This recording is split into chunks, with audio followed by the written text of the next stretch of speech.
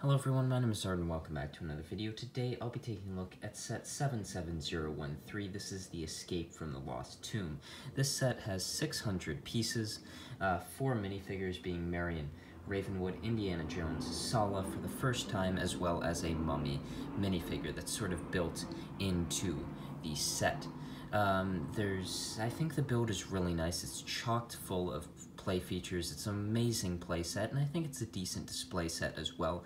It has some really nice stickers. It for sure does have a lot of stickers, but I think those stickers add necessary detail, which they're totally required. If they were printed, the set would be astronomically more expensive.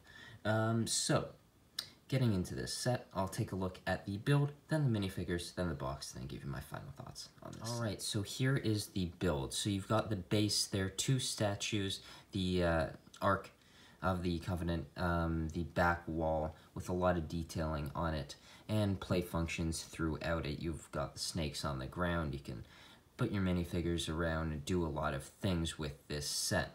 So, you've got the 2 statues here, they can each spin whichever way you would like them to. You know, the backs, they continue that black and yellow color, and I think that's quite good.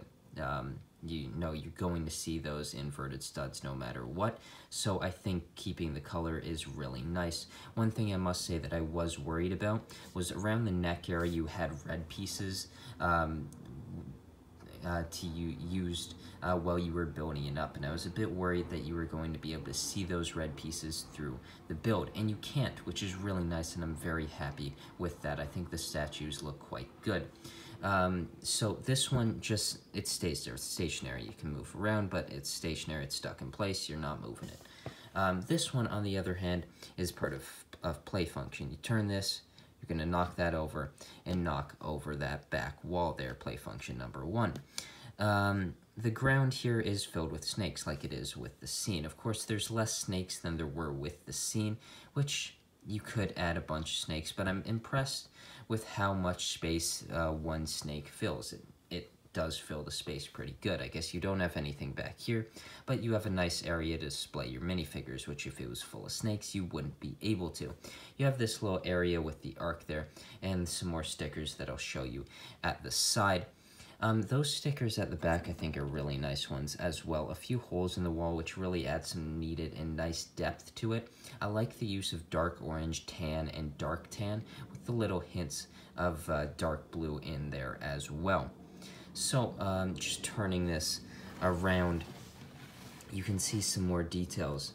I think that sticker is an interesting one because this piece right here is the 2x6 plate, but this one, which takes up 2x6 plates worth of stickers, is a 2x4 combined with a 2x2 plate. I don't know why they didn't just use a 2x6. It doesn't seem to me in any way to compromise the design, and it's just interesting that they didn't just do one larger sticker. You've got a really large sticker here for the wall, and one thing building it up was an issue for me was the fact that it's a very plain wall compared to the others. You have a lot of depth, a lot of grooves, some holes, but this wall is very flat. You have one large piece there and then this flat area here. But I've come to realize that that is needed because if it had a bunch of holes, a lot of grooves, the chance of this play function falling over and trying to tip over the wall could go wrong. It could get caught, it could do many things, and it's just better, I think, that it's flat and it makes sense. Coming to the back, you can of course see the insides of the set, which is not ideal, but you're going to display it or play with it from that way until you get around to this and you've knocked over the wall. You can have Indy and Marion go in there. Here's another play function here, which is a dropping snake function.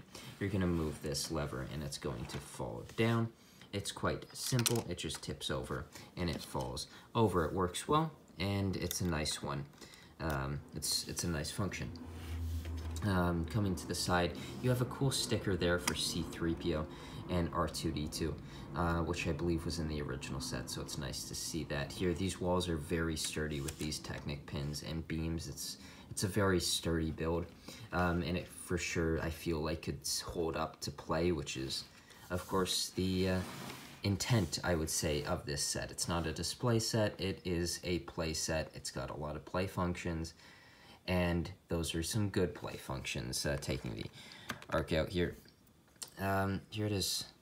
It's not all golden, but I like that the stickers that are added to the brick here do have gold accents to it. I think that's quite nice. I like how this just beam sort of just goes all across. It's quite nice. And it just clicks onto that one stud at the back there. So now just showing you the bigger play function here of knocking over the wall. So there's this piece right here. You don't need it. You could just tip over the, if you wanted to. Of course, one thing here is you have a rubber piece here to deaden the fall of the wall, not damaging your table, your floor, or your bricks. So you can just tip it over. It falls over quite easily. You can really have the character or the statue at any direction. It flattens out no matter what. So you can have it really at any angle, and it falls quite nicely. I think it's a really well done play function. And of course, moving in there, you have your characters get to this point where they are faced with this little sticker here with the eyes, but also our fourth minifigure, the mummy, which you just pull this pin out and it falls down. It's a nice play function. It's a simple one, but a really, really good one.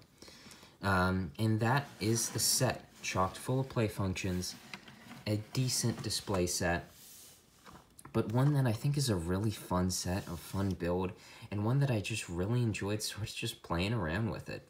Trying out these play functions for this review has just been fun. And it's a fun set, and I really would recommend it. So I'll just move on to the minifigures now. So here are the 4 minifigures: Sallah, the Mummy, Marion, Ravenwood, and Indiana Jones. Sallah, I think the biggest standout of this set. It is the first time we've got him in a LEGO Indiana Jones set, and me having some of the previous sets, I have most of these characters, even though I never actually had this set. But just starting with him, I think it's a nice figure. I like the torso printing. I really like that face print. The back torso printing is nice as well. I don't think he needs leg printing, but I really do quite like that face print. I think it's a really nice one. The Mummy minifigure is it's a well-detailed figure, but being that it's printed onto a darker color, the dark sand color and the dark tan color that the tan color is printed on really comes off quite faded, which you see in the face, the torso, as well as the legs. But a very detailed minifigure nonetheless, and a nice inclusion that you don't really see, but it works in a nice play function. Marion Ravenwood here is one that I was really pleasantly surprised by, just because of how well printed it is. Of course, you have a little bit of the it's not great there, but I'm just happy that there's a minifigure here that is really printed quite nicely. You can have a lot of figures be quite faded, so being printed onto a light color, it's nice to see the skin tones shine through correctly and not very faded like you see on quite a few minifigures. The face print there she's got 2. There is 1, and there is the second scared expression where you can see the back torso printing, and she's got a torch there. And I think with the dual molded legs, it's a really, really nice minifigure. Indiana Jones here is the easiest or the cheapest way to get a very basic Indiana Jones minifigure. He's got gloves here, his satchel, his whip, the same face print as the one that comes in the fighter plane chase, a smiling expression, and a more curious expression. The hat-hair combo is a really nice one. The torso print here has just got his shirt underneath with the jacket on top. The leg printing is simple but very, very nice. I quite like it. It's very similar to that original Indiana Jones figure, and totally makes sense. That was a really nice minifigure, and it makes sense that this one made the necessary improvements, adding to the hair piece there, Of course, the skin tone being printed on that brown color is not great, same for the shirt or underneath. But overall, good figures. A few of them, like the Mummy and the Indiana Jones, the printing is not the best. I'm quite impressed with the Marion. I think Sala is really great with a really good facial expression. And that's the minifigures. Now I'll just go to my final thoughts on this set. So I got this set April 1st when I got the fighter plane chase. I built that right away. And I spent a while before I built this set. I think it's a really good set. It was just not one that I wanted or had time, I guess, to build right away. And I'm happy. I'm really happy I did build it because I think it's an absolutely amazing, amazing set. The play features are so great, and I'm sure I would have had a hell of a good time playing with this set because it is a really, really good one.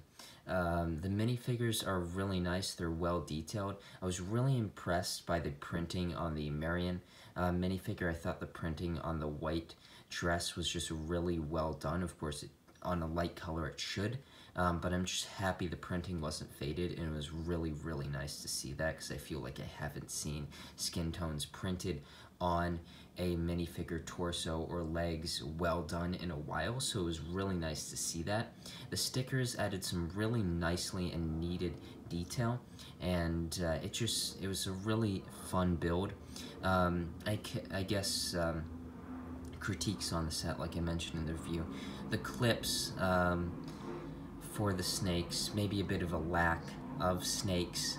There's a bit of, there's not a ton of detailing on that black wall that does have the back wall that has the play function, but that totally makes sense as it needs to be plain so that when the Sphinx falls over, or sorry, when the statue falls over, it can't, it won't get hooked on anything. If you had like holes in there and more grooved parts, it just could get hooked on something. So making it a flat piece totally makes sense.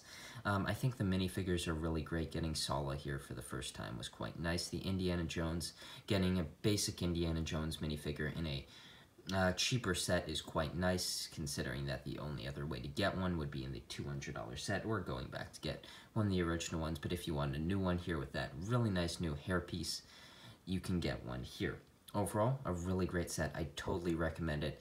I guess it's not like an amazing display set, but I think it's a really fun build, and it ends up as a really nice Indiana Jones Lego set, and I totally would recommend this one.